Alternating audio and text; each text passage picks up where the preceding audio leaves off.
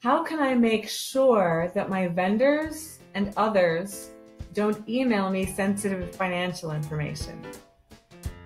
Yeah. Yes, I'm glad you're asking. It happens. It happens with frequency. And we're going to go over first, what is sensitive financial information? And then I'm going to directly answer your question. How do I stop other people from doing it? Because by the time it's in your inbox, it's too late, right? No, don't send me that credit card information. Oh, now I have credit card information in my inbox. It doesn't matter that I rushed to the delete button. David, among other things, is very skilled in back-end IT and IT security. And one of the things that he taught me is even if you think it's gone, it's really not gone to somebody with the skill set. David says, give them a place to send sensitive information. Thank you so much. It's excellent. And we'll go over what some of those places could be while we answer this question live. Thank you. So what do we call sensitive financial information? You already heard one example, credit card numbers. Sensitive financial information, don't send those over email. Account numbers. Routing numbers, bank routing numbers are available online. But to have the account and routing number together in the single email is not something that I would do. And no, I'm also not suggesting that it's okay to email an account number and separately email a routing number. Keep that kind of bank information out of emails altogether. I also don't email social security numbers. If you're not for profit, then in my opinion, it's perfectly fine to email your tax ID because it's available publicly anyhow online. However, if you're a for-profit company, as far as I know, that information is not available freely and publicly online, I wouldn't email it. Your tax ID, among other things, is part of what banks use to verify that you are who you say you are, and you call them up and make requests. So don't email your tax ID. What other information? Social security numbers, we did credit card, account and routing number. So that account and routing number, that extends to not only your company, but the account and routing number of other organizations that you serve. Debit card numbers as well. I would not do that. Furthermore, I wouldn't even break it up into multiple emails. Well, the pin's over here. The first 4 digits of the credit card number in this email, don't do it. So let's talk let's talk next about what ways are okay, because that's going to dovetail directly into the straight answer, which is how do I get others, how do I prevent them from sending me sensitive information? The principle is you reach out, you communicate first, and you give them an alternative. Anybody from behavior modification, with behavior modification training will tell you it's not enough to tell somebody not to do something. You have to provide a replacement behavior or live the wild card of what they might choose. And what they might choose, human nature says, is to continue the old behavior even though you said stop. So either you're going to have to live with the replacement that they choose or give them an alternative. So some alternatives include, as David said, give them a place to send sensitive information.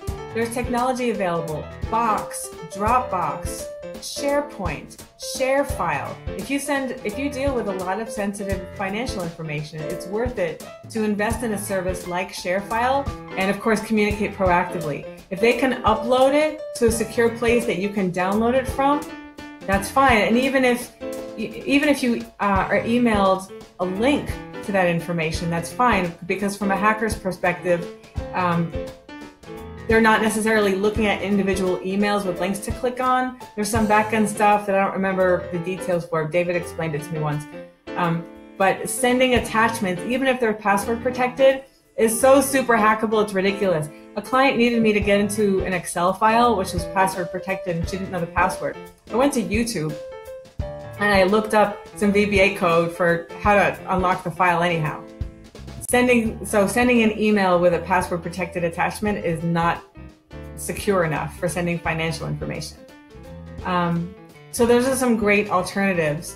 Then the next step is to reach out proactively. Oh, and you know what? Here I am talking about technology. Pick up the phone and say, I'm going to call you and ask you for your credit card information, right? Or call me, don't email me with your credit card information. Call me, don't email me with your social security number. Or I'm going to, if it requires a document like a W-9, use one of these secure portals, such as ShareFile, Box, Dropbox if you need to, Google Drive if you're really, Google Drive isn't as secure as the others, but it's still better than emailing. But ShareFile, man, that's the best.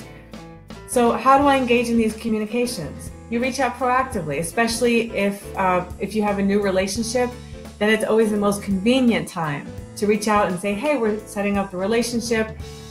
Let's take 2 minutes and go over sensitive financial information. And if you don't want to have this conversation, have your accountant do it. And if you don't have an accountant who will have this conversation, call me, because that's what we do for our clients. We provide, the way that our clients' ecosystem interacts with them is absolutely in a financially secure way. So, and that's because, among other things, we have those conversations that a lot of people don't think to have or don't know how to have. So yeah, we call up people and say, would you please? Now, if they already did, take a stand. Because if they did it once, they're going to do it again. And I did it twice last week with people who really surprised me that they sent sensitive information over email. Their justification was, well, the client asked for it. You sent it.